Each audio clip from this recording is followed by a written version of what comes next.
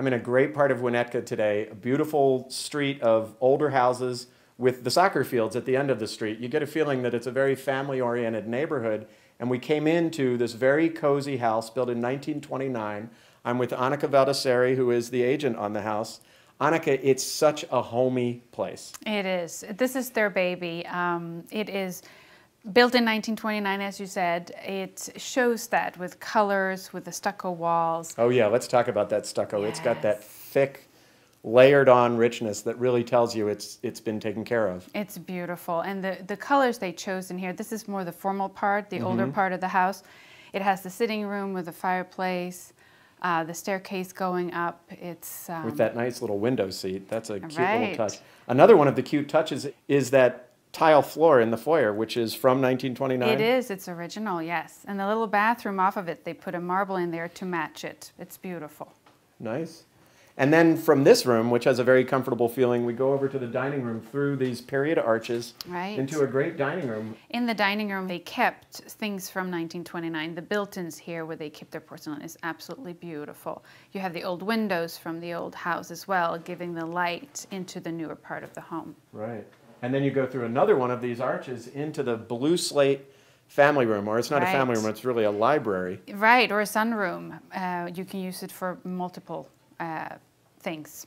And one of the things I said to you earlier is you can tell it's period because we wouldn't build a long, narrow room like that anymore, but it's got a great feeling. You can subdivide it into different areas. You can, and you have windows the whole way, so it's light and bright. It's very cozy. That's great. Let's move on to the newer part of the house, the younger part of the house. That's right. Let's do.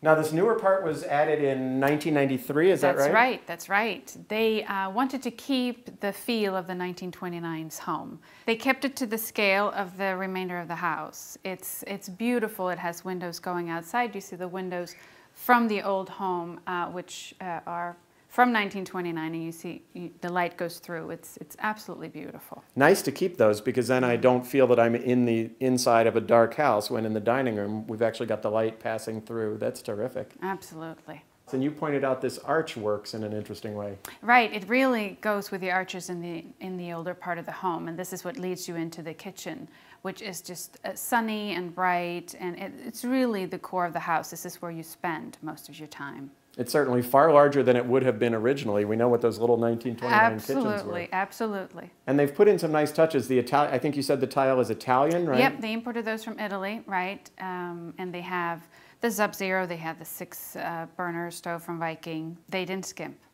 That's great. And one thing that is also abundant in this house, nobody's skimping on light. This is terrific. We've got a great view out these windows, and I think what you've told me is we're going to see it even better when we get upstairs. From the master bedroom, it's divine. Great, let's go take a look.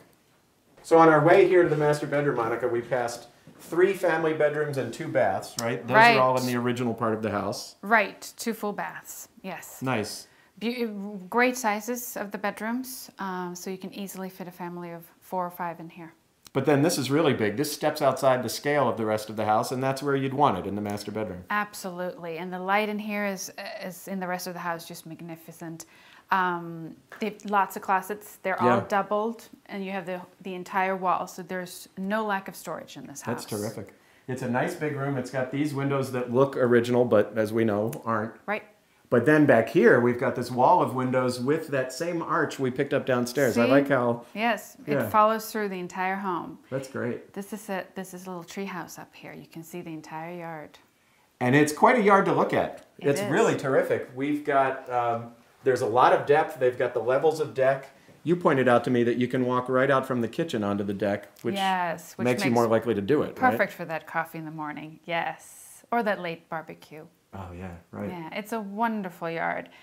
They have a sprinkler system in here, which is not always that common, but that's what keeps it easy to maintain it. There is something blooming back here every day of the season.